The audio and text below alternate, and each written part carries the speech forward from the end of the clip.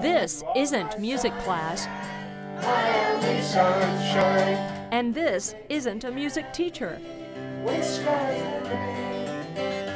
It's a spontaneous sing-along with the principal. I feel called to be here. I really do. I love these kids. Dr. David Van Dyke is in his first year as principal at Benton Harbor's Martin Luther King STEAM Academy. It's a school with a dubious distinction.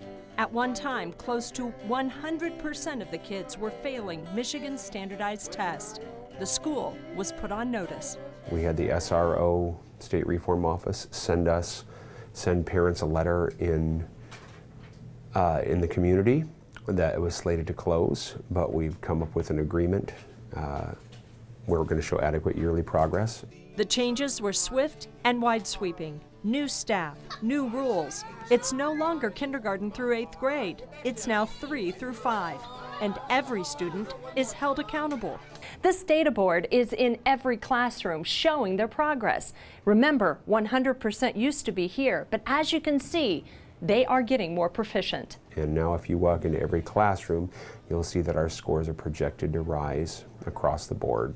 I'm really excited about showing how well we're going to do on the M-STEP, because we've done nothing but improve. The stakes are high, and the kids know it. Kids are trying harder since they heard that the school was going to be closed down. And my teacher said I'm doing good on my test and everything, so I can help the school not be closed. It's a neighborhood school. That means a lot to Josiah King's family. This is the school that represents us, and my mom went to the school. We're trying to work hard so the school can stay open. 4th grader Desmond Jennings admits he was once a kid who got suspended. Now he's trying harder. If you make mistakes and you fix them, it'll be all right. Most of the time, my teacher, I make mistakes, and then she just give me another chance. And when she give me another chance, I try to make it good. They need people to listen to them. Patricia Duff Moore is a paraprofessional. She's worked in Benton Harbor area schools for 22 years. They have everyday struggles that we don't know about, and if you just listen, they'll tell you. She says positive, consistent direction is helping these kids succeed. She gives Dr. Van Dyke a lot of the credit.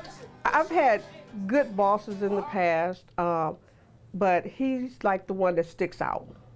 He loves the children. If you're happy, know it's starting. And he loves singing with them too. This principal moonlights as a musician and uses his favorite pastime to help move the school in a new direction. He writes songs that can help the kids learn. His favorite is the vowel song.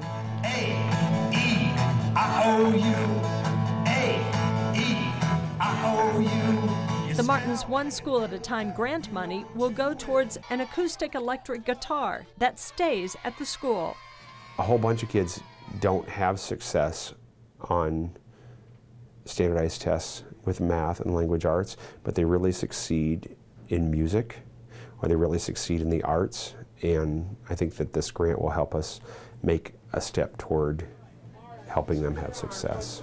The kids say music helps. In music, you can experience things, you can talk out your problems, and you can experience things that you don't know. If you have a problem, it helps you soothe your problem, and it calms you down.